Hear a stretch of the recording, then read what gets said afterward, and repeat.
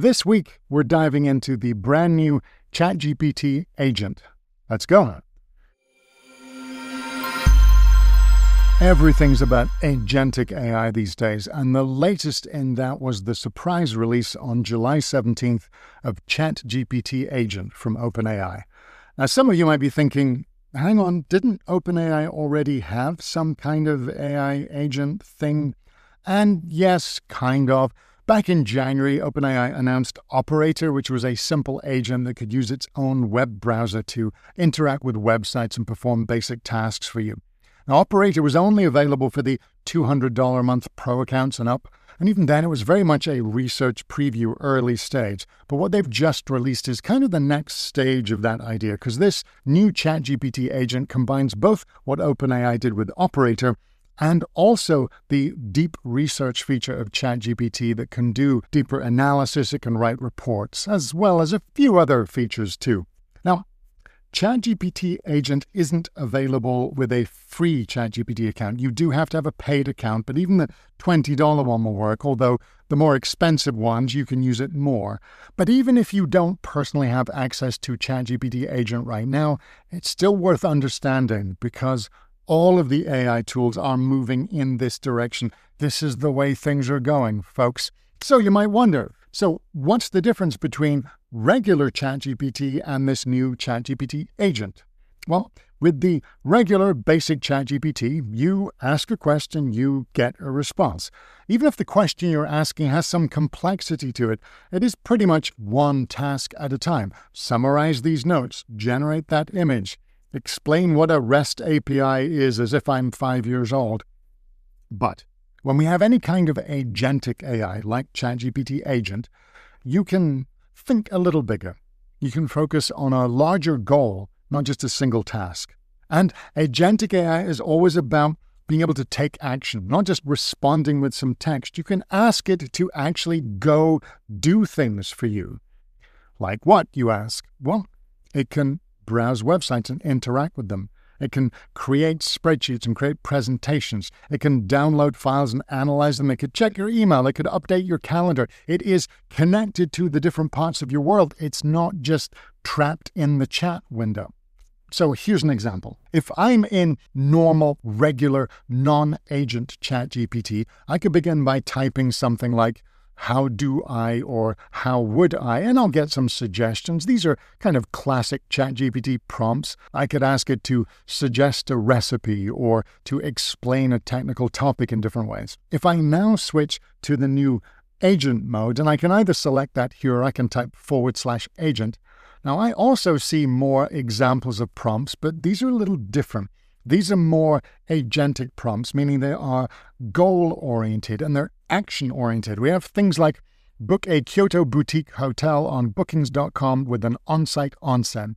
But notice, this prompt is not how do I book a Kyoto boutique hotel or even recommend me a Kyoto boutique hotel. No, it's actually go book it.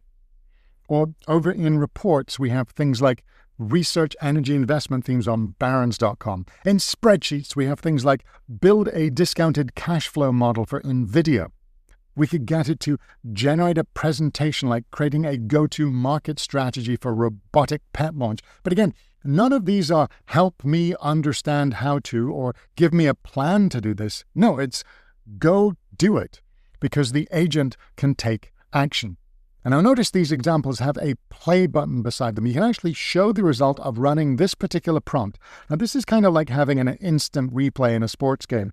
It's not actually going to redo this, but if you press that play button, it will show you what happened when somebody else did this.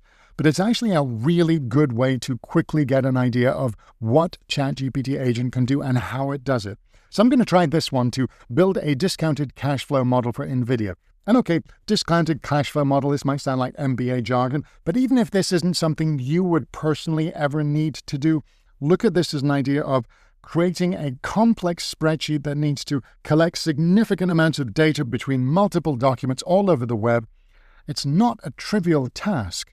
So I'm going to give it this pretty complex goal-oriented prompt, and then we start to see what ChatGPT Agent does. ChatGPT Agent has access to its own virtual computer. When you give it a goal, it will boot up that virtual computer, and it will use it to accomplish all the different tasks it needs to do to get to that goal. It's kind of like having an intern sitting beside you. You give them a goal, they open up their laptop. You could actually watch them use their web browser. You could watch them use the terminal window. Same thing here. You can watch ChatGPT Agent do everything it's doing.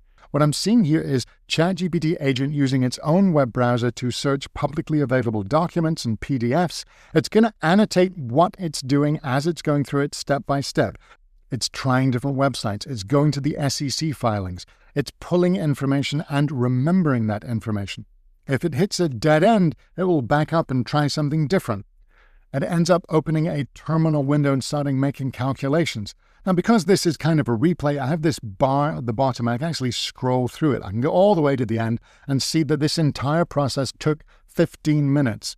And it explains everything it did along the way, and it ends up by creating a spreadsheet and giving me that download of this discounted cash flow for NVIDIA. Now again, even if this goal isn't something you would ever personally do, hopefully what you saw is this idea of being able to give the agent a complex multi-step goal and let it go figure out how to accomplish that goal. In this case, researching across multiple external sites, making calculations, creating spreadsheets, and even an explanation of those spreadsheets. But if you think of this much less like a basic AI chatbot and more like that idea of delegating to an assistant, both the benefits and the challenges of that. Now, a few things to know. First, it can be slow. We're talking 15, 20 minutes, sometimes 30 minutes for complex tasks. This isn't for quick questions. It's more of a, okay, give it a go and then go and get a cup of coffee while it works on it. Second, you're always in control. If you ask it to do something more complex that might include making a purchase or booking a flight or sending an email, it will ask permission before actually doing those actions. And you can interrupt at any time. You can take over the browser and just stop it. And third, AI hallucinates. So would I have taken that spreadsheet or any document or presentation it gave me and just feel comfortable just passing along to somebody else? Absolutely not. You need to check any results first. A quick sidebar. If you have a personal account with ChatGPT or any of the other AI chatbots, you already know not to take confidential or corporate data and use it in a personal AI chat. Now, if you're thinking, yeah, I'm sure that rule applies here too.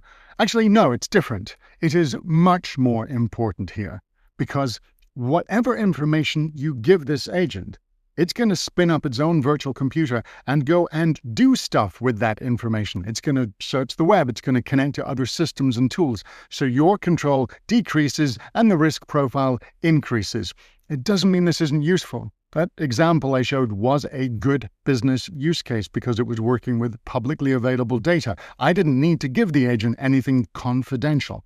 And sure, OpenAI and everybody else are working on improving the guardrails around agents to try and minimize the risk. But it's going to be kind of a moving target for a while. Just think about how this works, and you can recognize you need to be very careful about what kind of information you give it. End sidebar. And I will say, it's still kind of clunky. It sometimes chooses an approach that just doesn't make sense. The presentations it generates aren't great, but we've seen how fast AI has moved in other areas. And every major AI company is racing towards agents because we're moving from AI that answers questions to AI that does things. And if there's one thing you can do to be ahead of the curve on this, it's starting to think about those kind of higher level prompts, thinking about goals, not individual tasks. Because whether it's for ChatGPT Agent itself or whatever other agentic system you may end up using a year from now, being able to think like a manager, not just a user, being able to direct AI well is going to be a more and more valuable skill. See you next time.